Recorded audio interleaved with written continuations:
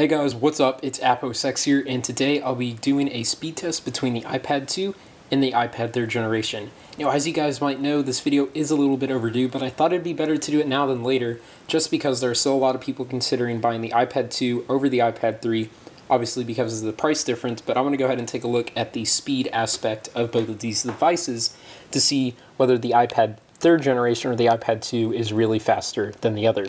So let's go ahead and power these devices off, and then we'll do a boot up test as our first test. So as you can see, both of them turned off at about the same time. We're going to hold the power button, press them at the same time, and they will start to boot up. As you can see, the iPad 2 did get off to a little bit quicker start, while the iPad 3rd generation obviously was a little bit slower. Now, as a reminder, the iPad 2 is rocking a dual-core A5 chip and dual-core graphics, whereas the iPad 3rd generation is rocking the A5X chip, which has dual-core CPU and quad-core graphics.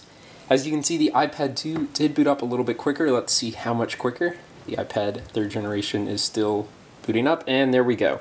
So as you can see, the iPad 2 did boot up a little bit quicker.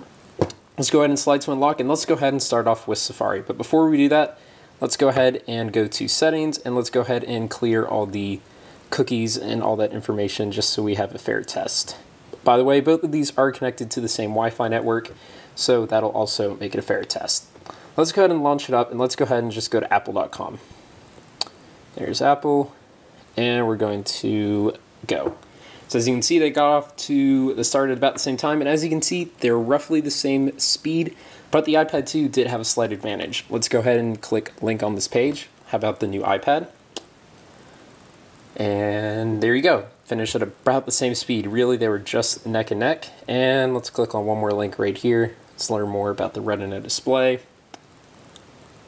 And they're going, and iPad 3, or the iPad 3rd generation, is a little bit ahead. And as you can see, the iPad 2 did finish a little bit quicker. So let's go ahead and launch up another site here. Let's try something like Engadget. I'm going to type that in.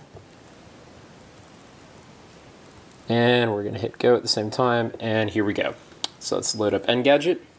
As you can see, they're about the same speed. We're going to load these web pages. As you can see, it's a pretty complex web page with a lot of images going on and advertisements and stuff like that. And as you can see, right again, about the same speed. Let's go ahead and try out one more site here just to do something. Let's go ahead and do AppOSX.com, obviously my website. And we're going to hit go. And we're going to let these load up. Obviously, this is a mobile website, but as you can see, the iPad 2 did finish just ever so slightly ahead of the iPad 3rd generation. So as you can see, Safari web browsing, you're not going to see a big difference in any of the devices. Let's go ahead and just launch up the App Store just to see how quickly each of them open up. Obviously, they open up to different pages, so let's go ahead and load featured at the same time.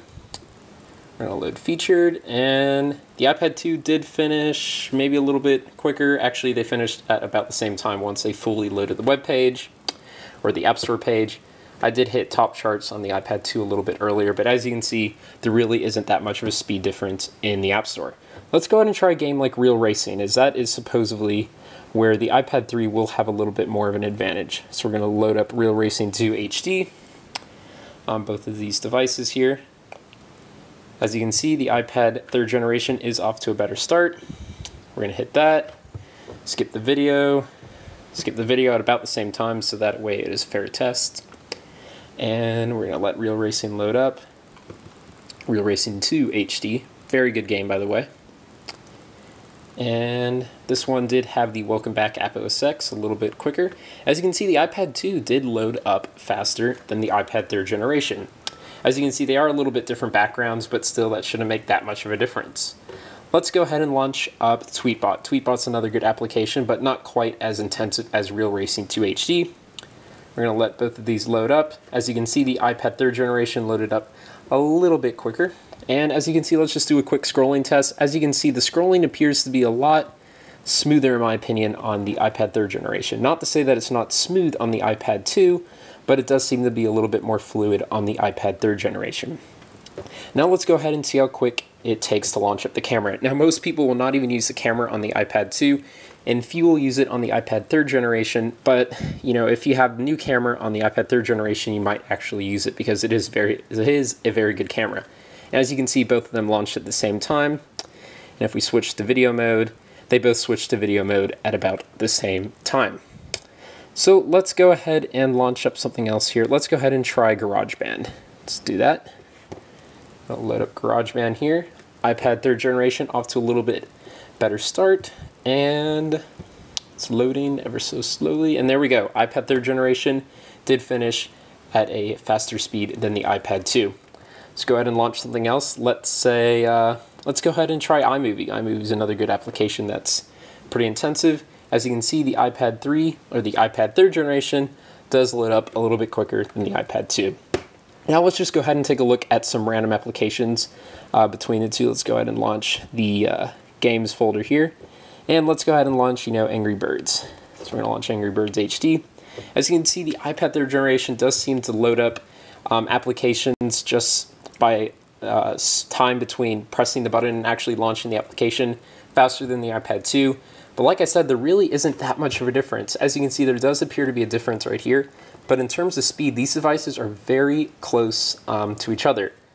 While the iPad 2's performance is on par with the 3rd generation iPad, it should be noted that the 3rd generation iPad is powering 4 times more pixels than the iPad 2. This does require quad-core graphics, more RAM, and things like that. So what Apple has done is they've maintained the fluidness of the iPad 2 and what it's known for and how fast the device actually is, and kept that speed with the addition of the Retina display. Because the Retina display is really what makes the iPad 3 or the iPad 3rd generation such a great tablet and makes it capable of producing amazing graphics and amazing games. So like I said, Apple did maintain the speed between these devices, so don't let speed be a factor between purchasing the iPad 2 or the iPad 3rd generation, because in essence, there really isn't any speed difference at all. It's really minor across the board. So that's it for this video. If you guys like this video, please give it a thumbs up.